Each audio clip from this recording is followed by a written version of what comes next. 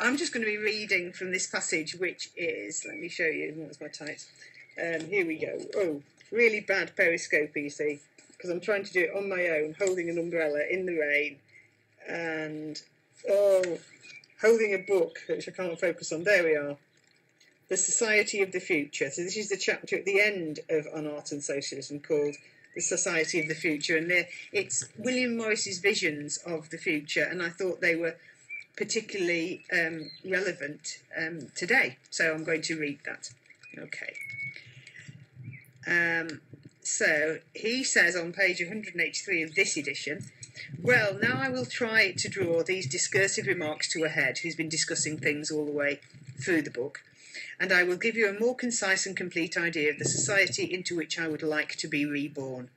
It is a society which does not know the meaning of the words rich and poor, or the rights of property, or law, or legality, or nationality. A society which has no consciousness of being governed, in which equality of condition is a matter of course, and in which no man is rewarded for having served the community by having the power given him to injure it. It is a society conscious of a wish to keep life simple, to forego some of the power over nature won by past ages in order to be more human and less mechanical, and willing to sacrifice something to this end. It would be divided into small communities varying much within the limits allowed by due social ethics, but without rivalry between each other, looking with abhorrence at the idea of a holy race. Being determined to be free and therefore contented with a life not only simpler but even rougher than the life of slave owners, division of labour would be habitually limited. Men and women too, of course, would do their work and take their pleasure in their own persons and not vicariously. I think that's particularly interesting, really, when you think how much we live through experience through social media, as we're doing now. So no vicarious pleasure, but direct pleasure. The social bond would be habitually and instinctively felt, so that there would be no need to be always asserting it by set forms. I think that possibly has some resonance as well through the use of social media. The family of blood relationship would melt into that of the community and of humanity.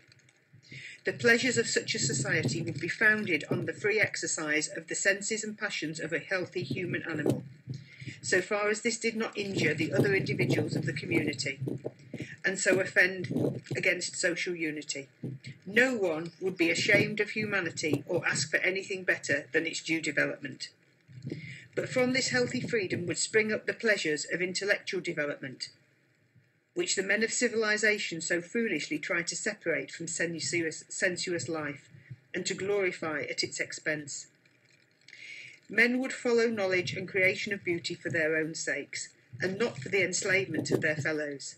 They would be rewarded by finding their most generous work growing interesting and beautiful under their hands without their being conscious of it. The man who felt keenest the pleasure of lying on the hillside under a Russian tent among the sheep on a summer night would be no less fit for the enjoyment of a great communal hall with all its splendours of arch and column and vault and tracery.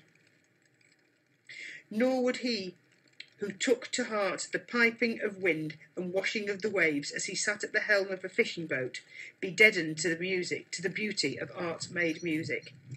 It is workmen only and not pedants who can produce real vigorous art. And amidst this pleasing labour and the rest that went with it, would disappear from the earth's face all traces of the past slavery. Being no longer driven to death by anxiety and fear, we should have time to avoid disgracing the earth with filth and squalor, and accidental ugliness would disappear along with that which was the mere birth of fantastic perversity. The utterly base doctrine, as Carlyle has it, that this world is a Cockney nightmare, that's Cockney with a small c, would be known no more.